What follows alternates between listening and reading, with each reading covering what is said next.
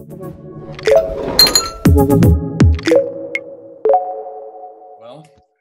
hello everyone.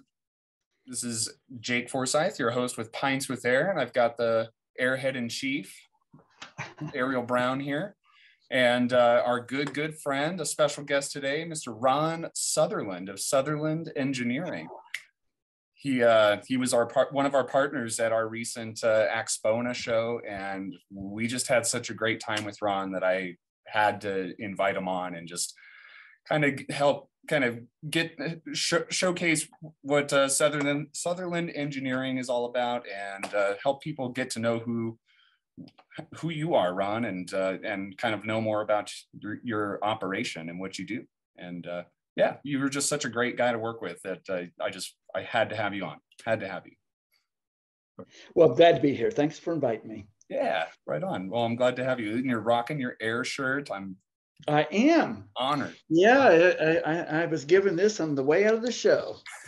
So yeah, I'm wearing it. It's a wonderful shirt. Glad to have it. Thank you. You're the best. Well, so yeah, Ariel and I, we like to kind of showcase a lot of our local breweries around here, and we kind of balance each other out in a sense where Ariel's not the biggest fan of IPAs and I'm not the biggest fan of lagers, but I found an IPA that Ariel likes. Oh, okay. I did. Yeah. So we got a Crooked Stave. Did I say that right? Crooked Stave. Crooked Stave. Juicy West is our drink today. So it's an IPA with double dry hopped with Idaho 7, Mosaic, and Eldorado hops. Man, gosh, it's good. I'm not picky. I'll drink any IPA, really. Well, that's because it's like audiophile kind of lingo, doesn't it? Yeah. It does. Quite a bit. Yeah, all respects. What do you like about the Juicy West, Ariel? Well, what I don't like about a lot of IPAs, is just how bitter and how dank some of them are. But this one is actually really light. It doesn't have that crazy bite, that crazy bitterness, and it is really that kind of, like they call it, juicy, and it's it's almost a hint of like orange juice in a way. I mean, it's not nearly that strong, but it's a bit like that. And so yeah, this is nice and smooth. Doesn't have that crazy bitterness that kind of drives me away. I can usually have about half of one, and then it starts to get to me. But this one, I can drink a lot of these. Yeah, I liked your adjective there for IPAs. They are usually pretty dank. They have definitely tended that way. That seems to be the popular trend, at least. Yeah. Well, Ron had he shared a little bit of it before we jumped in here of what he's drinking. But what are you drinking again, Ron? What do you have today? Oh, you left it. You forgot it. I lost it. I was screwing around with the camera trying to get my harp in there, and with not much luck. So I'm gonna give up on that. All right. Here I am. I'm drinking some Oatmeal Stout, and it's a Free State Brewery. It's a small brewery in Lawrence, Kansas, and awesome. It used to be an old bus stop, and I remember taking buses there when I was a college kid. So when I wasn't hitchhiking, so now just a small deal, and I like Oatmeal Stout. I just like kind of thick, hearty kind of stuff, Yeah, we're I'm no stranger to drinking PBR either. There you go. Yeah, we've been a fan of Boulevard Brewing, I know, and I'm trying to remember if we have one in our discography of our episodes here. I know we had a listener actually send us like a barrel aged quad or something. It was amazing and really strong. And I know Brent was also, Brent's from He went to school in Kansas, grew up in Kansas, and so he introduced us to the Boulevard Brewing. I think that Tank 7 was one of our favorites. Oh, that has grown so much over the years. I mean, it was just a little hole in the wall, and now it's just occupies blocks and blocks. And event things. I go to a lot of parties there, this, that, and the other. And I've had the tour. And awesome. I love seeing production machinery. Yeah. Just to see the automation, things flying through. I really get a kick out of that. Yeah, same here. That's fun stuff. I watch a lot of YouTubes along those lines too, about production kind of things. I get a kick out of things flying through the factories.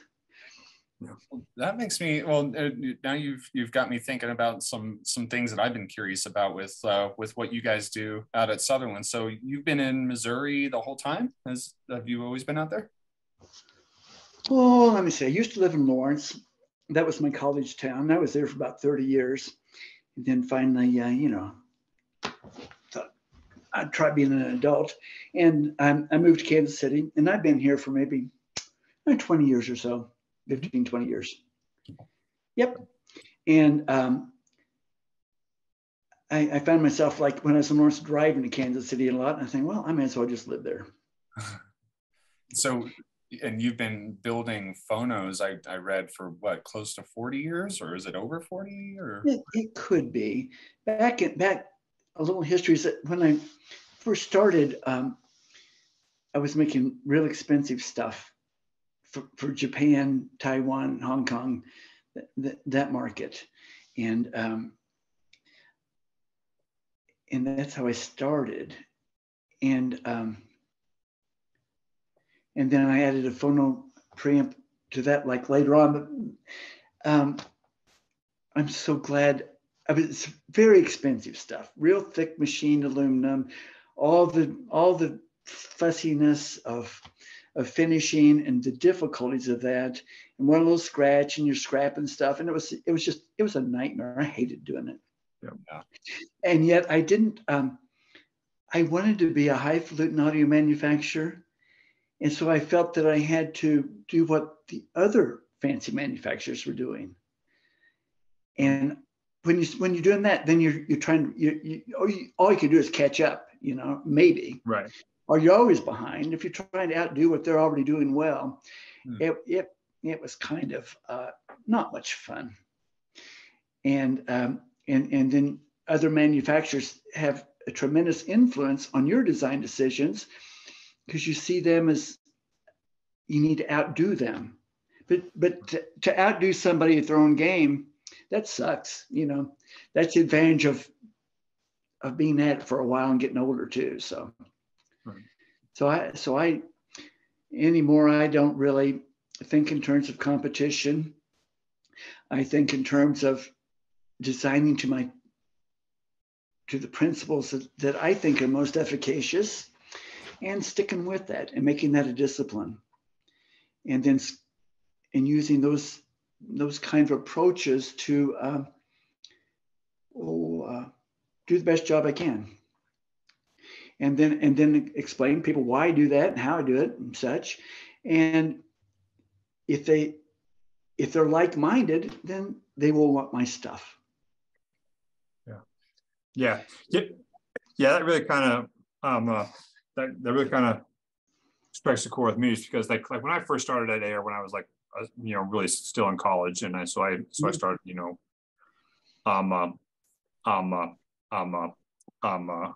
underneath Charlie's tutelage, basically. So like, I was, I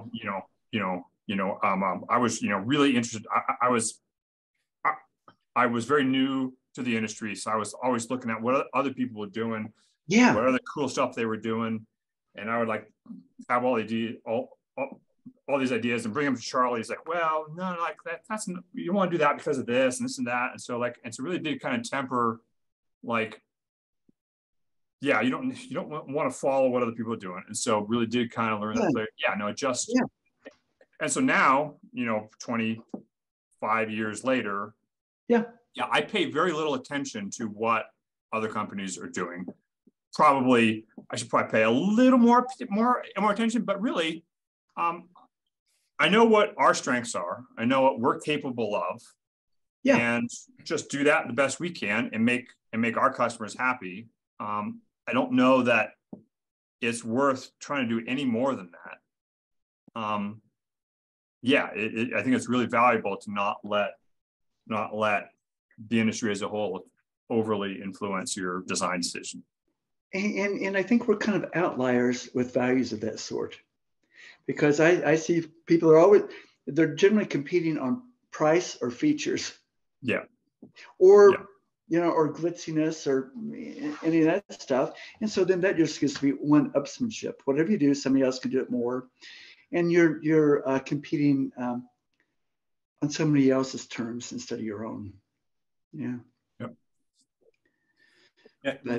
So with you, Ron, with you being a phono only kind of focus there, and then that really being kind of your strength, does that mean you've always kind of been a vinyl head? Have you long been when did you first get into vinyl? Oh, that's just what I grew up with, of course. Yeah. And then back in my Martin Logan days, and so we were doing vinyl and all that, and then CDs came in, and I remember, oh yeah, CDs, shoot, man. So I sold my turntable, packed up my records, and boom, bought a whole bunch of CDs. I mean, I was done. I was into the new technology. I was just, yeah. So it wasn't loyal to vinyl. And then later on, I came around, I got a nice table, this, that, and the other, and started enjoying it again. Did save my records, and yeah, I mean the market and everybody was telling me, hey, CDs are perfect, and I believed it. I just did. So I nothing to brag about there on my. So, but I had a nice Revox CD player and I was kind of proud of it. So yeah. You mentioned you like CNC automated machines and stuff. I think that stuff is so cool too. But how do you guys build? Like how many people are at Sutherland, and what's kind of the general build process for you guys? Well, that's really one of the big advantages in being a small manufacturer these days is I can get prototypes, I can get small production runs, and there's no setup expenses to mount anything. And so, I mean, it wasn't all back in the old days. It was hard tooling, man, and it was expensive, and you couldn't make any changes. And boy, you better be ready to make some money because you're going to have a lot of money to pay back. And so, I'm really grateful that we have a sheet metal fabricator in St. Louis, mm-hmm. and they do all the just laser cutting for us, and they laser cut it and bend it up, powder coat it, and silk screen it and send it to us. And then we use Neofay in California, as so many people do, and they do beautiful panels for us. So both of those things are sourced here domestically, and they're just kind of tried and true folks. I mean, we could maybe shop them, but on the other hand, that might open up more problems. That's never an easy path. I mean, if you have somebody that worked with a long time, and it's proven, trying to recreate that it's tempting sometimes. Yeah, because the price is going up. Shoot, man. Yeah. But I tend to be quite loyal to people. When I have a relationship with them, and I kind of. And I want them to be good to me too. I want them to give me a good product, and I'll stick with them. So kind of works. Yeah. How many people are on your team? The team. Okay, that's right. It's this 3-minute team. Is there some minimal number? More than one? Okay, it's me and Chad DeFever and his daughter Abby. Awesome. And the three of us do the whole shebang. Wow. I have an office in Kansas City. I thought my phone was going to be able to give you a tour, but I get screwed up on that. But yeah, I got an office here in Kansas City, and I do design work, do a lot of it on CAD, and I do the prototyping. And then Chad and Abby are in Lawrence, and I knew Chad's parents for a long time, and I knew him when he was young, and he worked for me some years ago, and so I just know him very well.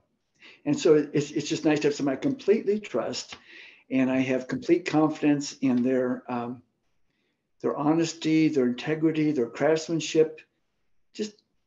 I just do. So that's wonderful, not to have to. And then and he just keeps taking on more and more stuff. Like he orders the parts, he does the parts inventory. They do the assembly work, the packaging, the testing, finished good inventory, and take it to FedEx. So kind of, every hat. Yeah. So believe me, that gives me a good quality of life. Yeah. Because those are all things I don't really do very well, or I get behind up, or I make excuses and don't get done. So. Yeah, I'm definitely a little jealous of that right now, because I'm a bit too involved in the production side right now. But well, I count my blessings that I really do, because my quality of life would be. I got it pretty good right now. Sure do. I do appreciate them. And then my contribution to that is that I try to make things easy to build and simple to build, so that I can hand them something that's reproducible without frustration, without hassles, and put it together. It's going to work. They ship it, doesn't come back. And so those efficiencies are also add to our quality of life too. And if I can't make this thing easy to build, I don't consider that good engineering. Right. Exactly right.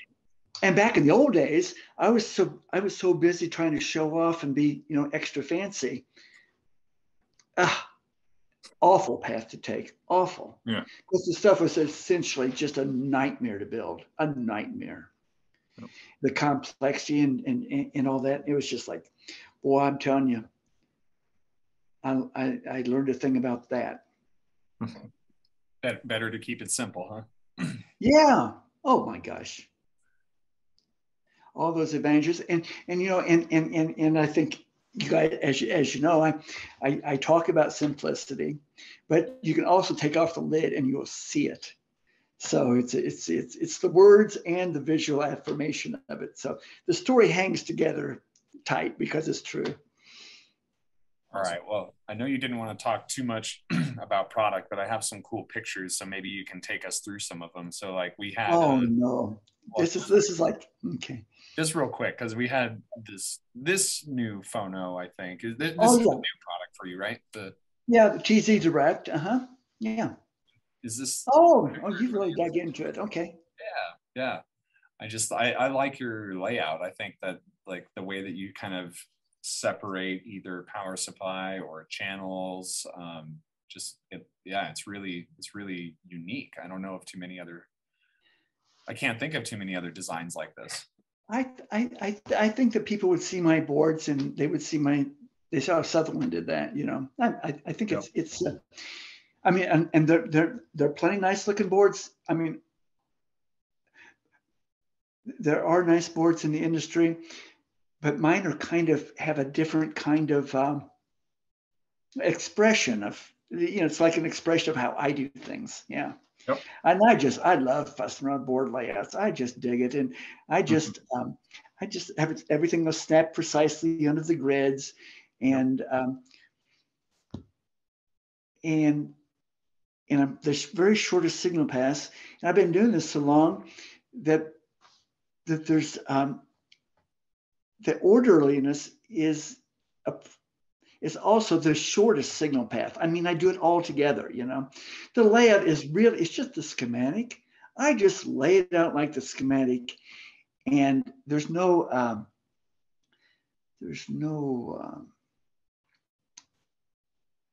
artistic fussing around. I mean, it's orderly, you know. That is the art, is the order of it. Yep.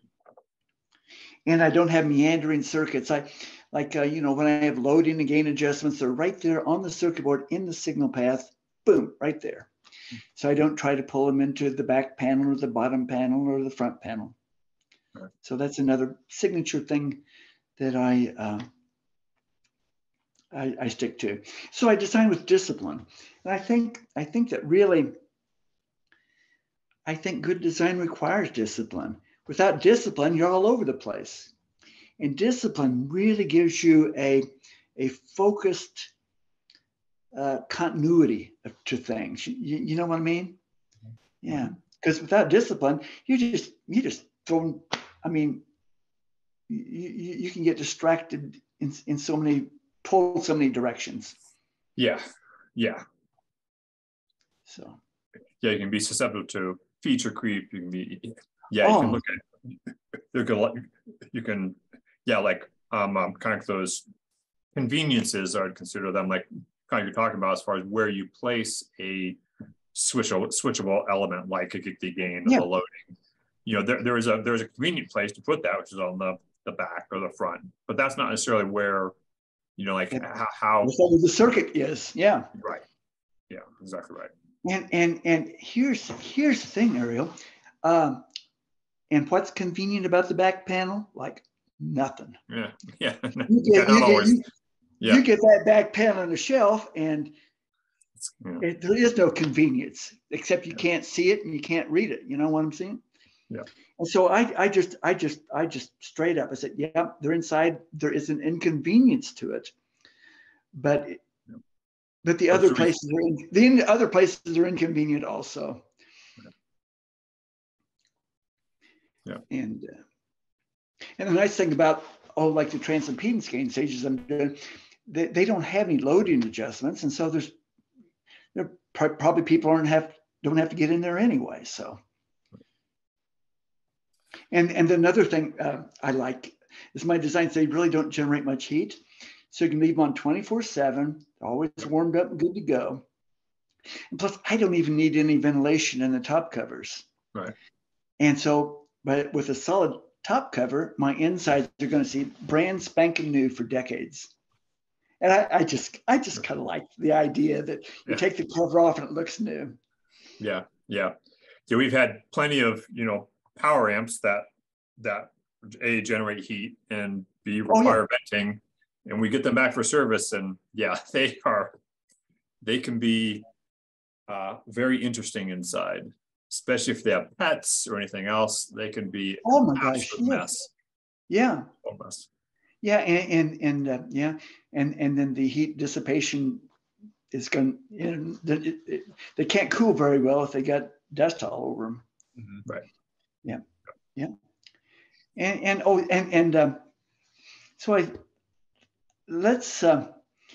So thanks for bringing up that picture again.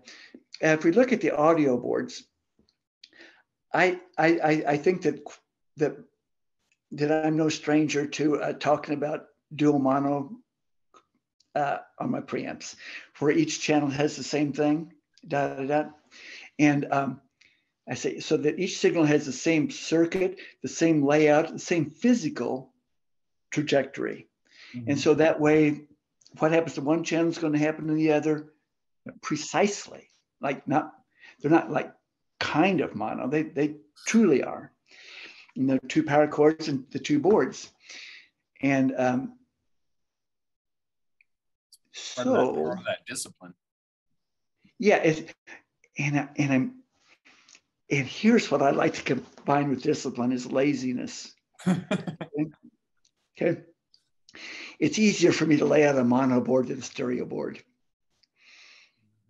Yeah.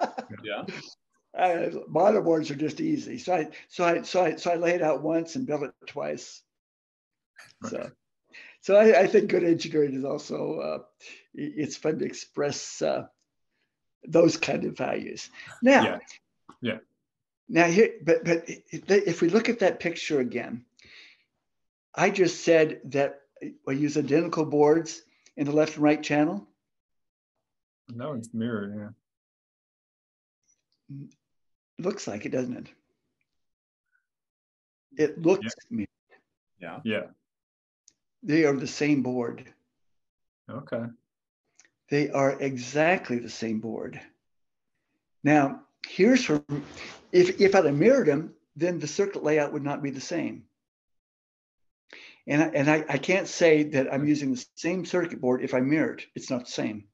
And I like to be precise about, if I say it's the same, it's the same. Well, you can look at it and say, you might think I'm, here's the deal. And I figured this out in the 2020. Those are the same boards. I just put the parts on different sides. That's what I was wondering. Board.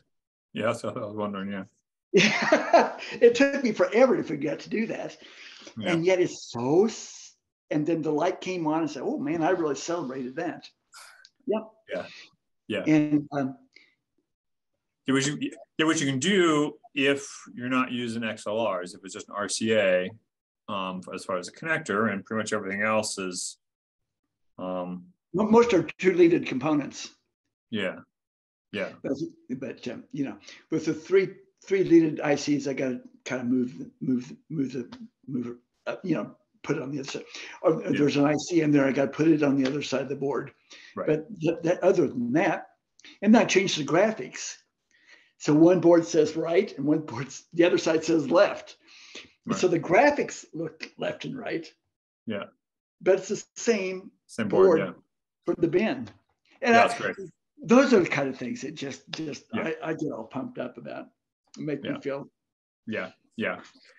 Say we definitely have some very similar design principles. I know, like even when I'm doing stereo, but even when I'm doing a balanced circuit, and so I've got the two phases of one channel. Yeah, I go to great lengths to make sure that they are of very equal length or mirrored. And so even if that makes a couple traces a little ugly, I make sure that they are equal lengths. I make sure that things are very, very equal phase to phase. To make sure that everything, again, that just is kind of one of those design principles, one of those design constraints that I really adhere to. It's similar that way. Yeah, I mean, I always love seeing the top off on your gear, so beautiful inside, and all that, the same meticulous attention to detail. I mean, there's going to be a part of the population that sees it and appreciates it, and the people that don't see it and don't appreciate it, well, they get it anyway. So. Yeah. Yeah. And we have the satisfaction of doing it nicely like that. Yeah. And the people that do get it, they are our biggest fans. Right. Yeah. It was a kind of a funny story. We have collaborated with one or two other companies before, and so we helped a friend of ours with a design, and so we actually shared a distributor at the time. And they opened one of this other company's products, and they looked at the board and said, "Oh, Ayre designed that. It's obvious that Ayre designed that. Just by the layout, just by the style. Yeah, it's obvious that we designed it. Yes. Yeah, exactly. Yeah. Well, and Ron, you make it pretty easy to identify if somebody's paying homage to your circuit designs too. I mean, it's a very distinct look there. So it is. Yes, it is, and really cool. But yet, I wouldn't know how to do it any differently. Yeah. I mean, it's not like that. That's just how I do it. Yeah. Well, and so even our least expensive products, I lavish all kinds of attention on them, because I figure it's even more important for that, because more people have it, and I want them. Our phone preamps start like $900, and That's a lot of money. No joke, $900. And I respect that they trust me to do a good job for them, and I will. And I want them to be proud of it too. I want people that buy at any of my price points to be proud of it. Yep, that's fantastic. Yeah.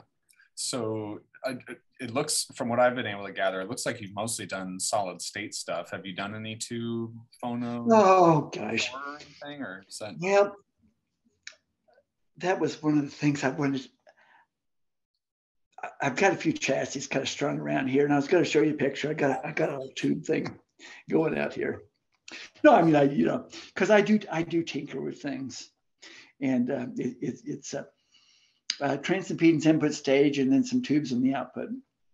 For the moving magnet on forward, but it's been a lot of trouble. I'm getting kind of tired of messing with it, and I think I don't.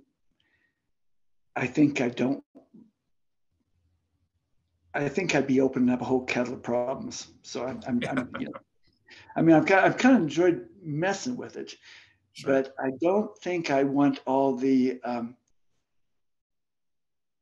hassles of the uncertainties. That's the nice thing about solid state. You get that thing all kind of locked in, and it's reproducible, and it's going to stay that way, and pretty much done with it. Yep. Yeah.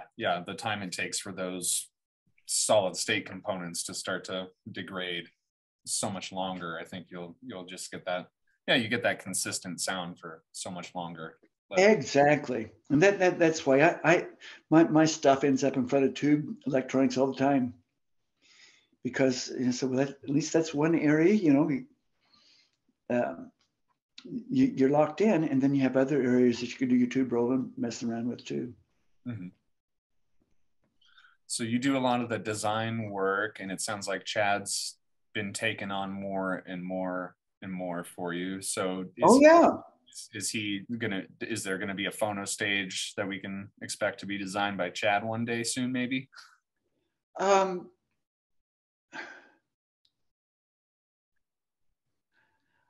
Let's see here. That and you can see I'm struggling with that question. And let me tell you what's behind that question. I've had a lot of birthdays behind me, and so it's very appropriate for me to think about a succession plan. And so we're. And he seems a natural path for that, and for all he's done for me, I'm very grateful, and I would like for him to be able to continue with it. And he's learning electronics, and he's very creative and very good at problem solving, and I think that he's going to be very competent in taking over the company someday. Yeah. Now, whether that will be circuit design or just the overview or whatever that might be, I can't say. Yeah.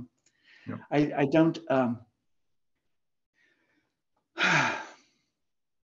What's difficult? It's just difficult, especially when one person has been doing it, and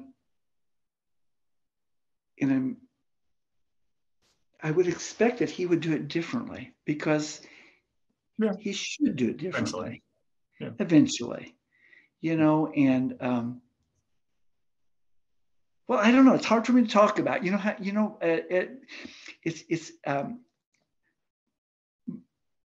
and that's why I want to introduce him to people in the industry. We go to shows, and he can kind of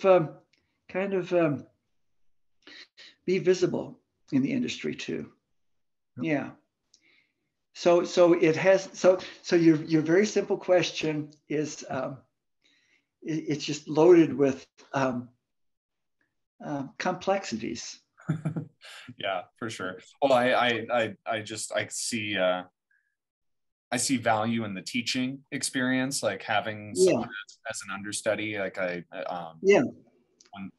for years I had done judo, and one of the things that I found unique in that discipline is that they're, at least in my school, it was very quick to pair up newer people with the newest people, and have you might have a yellow or an orange belt teaching a white belt, and that it reinforces kind of the things that you already know if you're reteaching somebody else, and kind of building them up, and makes you think a different way. And so I like the aspect of improving yourself by teaching others, and and find another way to say it, and it's gratifying when you just see the light come on to them. But see, here's another thing is, I don't want to be teaching and educating a competitor. See what I say? Like, I don't want an apprentice. Thank you very much. I don't want some college student getting a summer job with me. Right. Nope. I'm not gonna show you all my circuitry, all my style, and then you can go out and work for somebody else or start your own company. So that's what I like about Chad, is I'm not teaching a competitor. I'm teaching a successor. Yeah. Yeah, I think like with Ariel's history with us, like he started so young under Charlie, Charlie's understudy, and like picked up a lot of his tricks, and I see that as essential to us carrying on kind of the core values of Ayre Acoustics, and so I can see that as being valuable to the Sutherland Engineering core values continuing. Well, a lot of my designs are, I have kind of like Legos. I got little pieces, and some piece. Oh, that works nicely. That works nicely, and I can kind of rearrange them and put them together in different orders, and have different products. And he will inherit that, and then he will have his own way and his own stuff too. There are just no guarantees on this kind of stuff about succession. There just aren't. And and sometimes things just, some companies, we'll just see. We'll just see. Anyway, I'd like for that to work.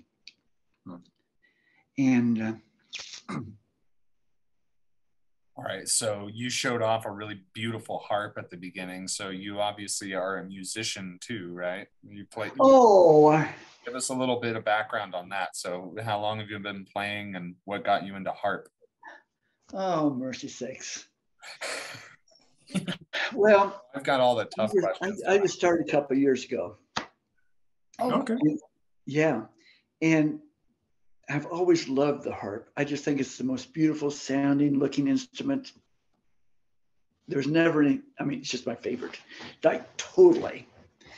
And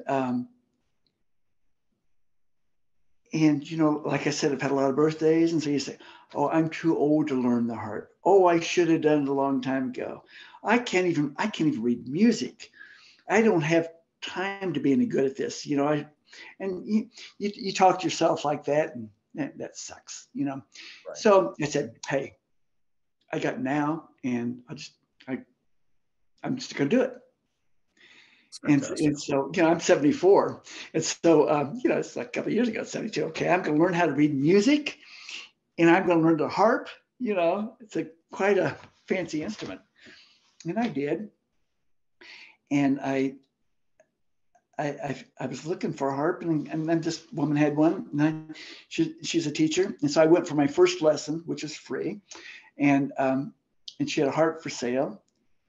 And I got a free lesson and bought a harp. For my free lesson, I bought the harp, and she delivered it to my house.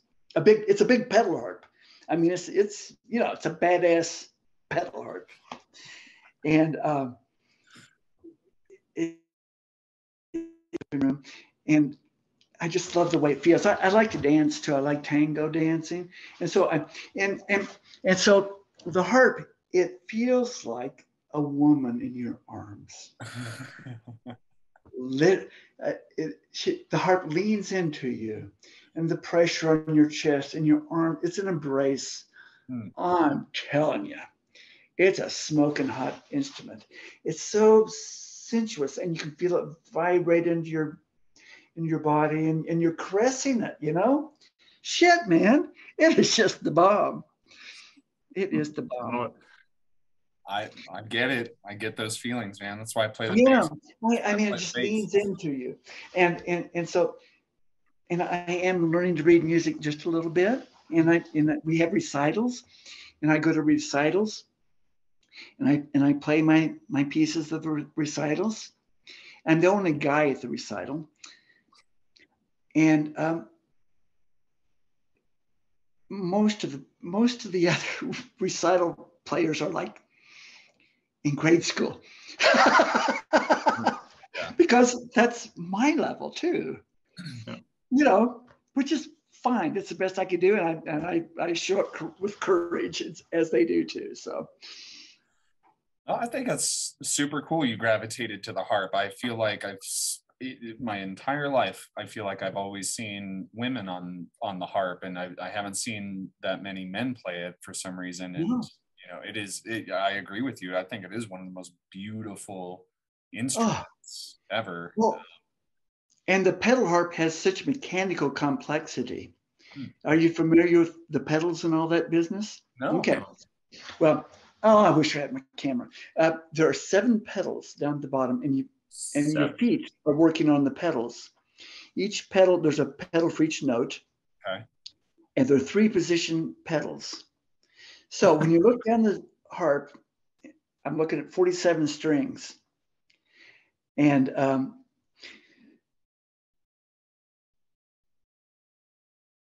there are little rotors at the top that can shorten the string. So I can make, say, all the C's, I've got a C pedal, and I can make that sharp or natural or flat. So it does all the C's or any one notes. So those pedals shift the key of all the notes up there. And there are, I think, 1,900 individual parts in that mechanism. And the linkage goes up to the column to that mechanism that shortens and lengthens strings. It's very complicated. And that was figured out in the earlier 1800s. Okay. And there used to be just one action. You could only sharpen it with the pedals, and then you could sharpen or flatten. And then that's when the composers got all excited. Now, back in those days, the harp was for men because they didn't think women had the strength to play it. Right. Yep. No idea. That's so and cool. It does take, I mean, your arms are up. I mean, you are in a state of readiness, Right. So. Gosh, 47 strings. That's. Yeah. Now, when you're looking down there, I see 47 strings, and I'm trying to read music and hit the right string. So yeah, I mean, it's now here's the thing, is the strings all here's how you find your way. All the C's are red, and the F's are black. So you know middle C, where that is, and you kind of work your way around there from the C's and F's. So that helps a whole bunch, of course. Yeah. And then the higher few octaves are nylon strings, and then it's gut strings, and then wire strings. Okay. My harp was made in 1901. Wow. That's horse and buggy days. Yeah. I can't believe it. Well over 100 years ago. Yeah. Yeah. So I feel like a caretaker of it. Jeez. Yeah. And so it's all It's all wood, I would assume. So, I mean, at this point, it's probably aged, and any moisture in the wood is left. It's probably like a perfect. If it plays well now, I mean, it's probably perfect. Well, here's the thing: is there's a tremendous force in those strings. Yeah. And that force is determined to fold up the harp. Yeah. Yep. I mean, that's what that force is. Hey, baby, we're going to twist you into a, and so it's unusual for a harp to be this old, because usually age is not kind to them, but it's fine. Yeah. It's because the necks can get torqued. Yeah. And then with all the precision of the mechanism, then they can have an end of life. Right. Yeah, that is a lot of force applied to them. Oh my gosh. I saw this fun picture of you and a little dog in a red convertible. Oh yeah. So She's not too far away. That was awesome. Yeah, that was a little glamour shot there. I had a fun car. I had a little Porsche Boxer. Okay. I had the top down, and we were just, my doggy and I, we just loved to go for rides. I could tell it was a sporty car. I had They're just the cutest little cars. I loved it. And I don't have any more. It got to be pretty expensive, but it was there until it hit 100,000 miles. It was good. It was a good car. Oh, that's awesome. And what's the pup's name? Dolce. Dolce. Yes, sweet. That's He's awesome. a sweet little dog. I took her to a trade show one year, and that was pretty fun. That's awesome. Yeah, you just made my day pulling that dog out of your back pocket. That was really cool. Oh, I'm just sitting on a chair. Oh, let me think here. I don't have it. I've got a sports bag with a webbed mesh side panels. I throw her in there. I can get her into restaurants and everything. And she goes to restaurants with me. She goes to the dentist with me. They put the lead shield on me when I'm over her when they're x-raying me. I'm a Buddhist. I go to the Buddhist temple. She goes to church with me, to the temple, and all kinds of places, everything. That's fun. That's great. Yeah, our friends from Seawave, I think we mentioned this, with our founder friend from Seawave is a Buddhist monk, and all of my years of judo were done at the Denver Buddhist temple as well. Well, that's how I met Chad. His parents went to the same temple that I did. So I met his parents, and then because that's how he's younger than me. So that's a good thing.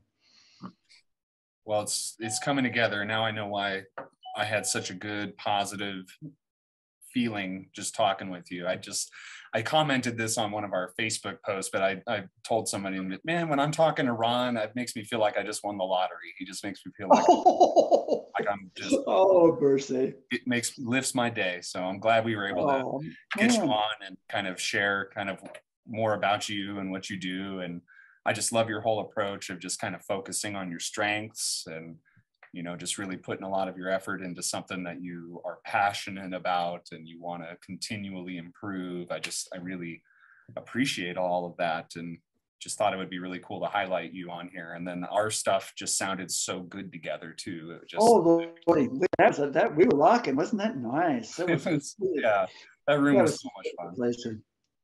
I mean, just to get that, I mean, I have to, yeah, I really enjoyed hanging out with you there. So, and I think your next product will have to be called the Dolce. I think the next product. Well, that's the hardest thing to come up with names for products. You know, I think what y'all kind of string together some letters, and I sometimes do that. And that's the hardest part sometimes. Yeah, oh, yeah. That and the owner's manuals. Yep. I'm behind on that. Yeah, me too. I've been trying to build an owner's manual for our new power amp this last week, and that's it's not as I mean, I'm really good at writing essays and blogs and things, but formatting and getting it all just lined up properly, that's been the challenge. But you know, and Jake, thank you for, you're so generous with your compliments, and I much appreciate that. And I think this is such an opportunity for us to show good camaraderie within the industry. And there's a lot, and people that maybe see forums where it's a battleground, they may not appreciate that is not representative of how the principles, how we behave. Yeah. We behave politely, and we go to parties together, and we're not at each other's throat, not at all like some of the forums are. Sure. Yeah. And as I commented in our own conversations before, the way I view it is that, anyone that's gotten to the level of making a product and being able to market it and put it out there, I mean, it's probably a good product, and deserves the benefit of the doubt, and most people's ears are capable of deciding whether they like it or not. And makes it easy for me to give compliments to people, because we build good gear, and if people's ears like it, then great. So it's they're yours, they belong to you. Yeah They're yours. Yeah, and and how, again, kind of going back to commenting on how you appreciate those big automated CNC machine operations, I just come to appreciate hearing about how other engineers and other companies do their thing. And it was, you just being an awesome person was a bonus. Oh, well, thank you. I try to be a decent sort of person. I mean, I gotta live with me. I don't want to live with some old grouch. Yeah, for sure. Well, I'm all out of my brew. It was a thirsty day for me, but I can't think of any other questions I've got today. We'll just have to get you and Chad on again sometime soon. Yeah. Maybe we'll do a little tour of our places and such. If there's no opportunity for that, and you have your wonderful weekend vacation. I'm so happy for your getaway. Yeah, get to escape. Go to some hot springs. Colorado. There you go. Hot springs up there. Well, couldn't happen to a nicer man. So best have a good time. Thank you, Ariel. Do you got any other questions for our buddy Ron while we got him? Not today. No, I'll let you go. All right. Well, gentlemen, it was a pleasure. Thank you so much for inviting me. Yeah, Ron. Thank you, Ron. I enjoyed hearing you and Ariel get to geek out a litlittle bit. It's nice to get some big minds in the same room together. Oh, I'm now, because now we know geeks. That's a good job. Yeah, that's a geek is a good job. So we're it's a blessing to be an engineer. Yep. Indeed. All right, guys. Well, cheers. Thank you for joining us, Ron. Cheers. Adios. Yeah.